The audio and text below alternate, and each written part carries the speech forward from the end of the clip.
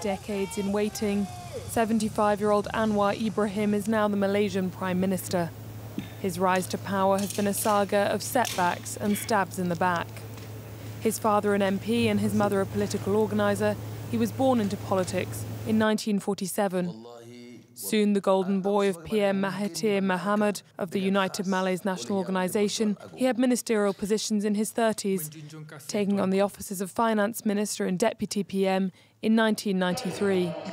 Although a famously dynamic duo, cracks began to show between Anwar and Mahathir as they faced down the 1997 Asian financial crisis. Anwar was sacked from his positions and expelled from the party in 1998, slapped with charges of corruption and later sodomy.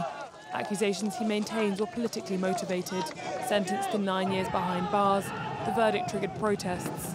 He was treated with violence as a prisoner, and a photo of his black eye inflicted by the then police chief made newspapers the world over.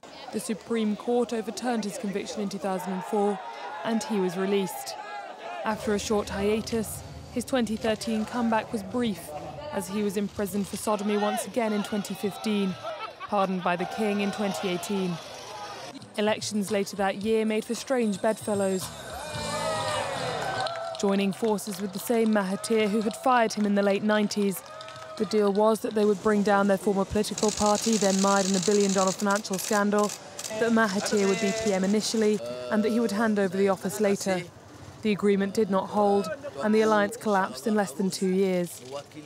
Taking over a divided country with a slowing economy, Anwar is promising reform now and an end to corruption.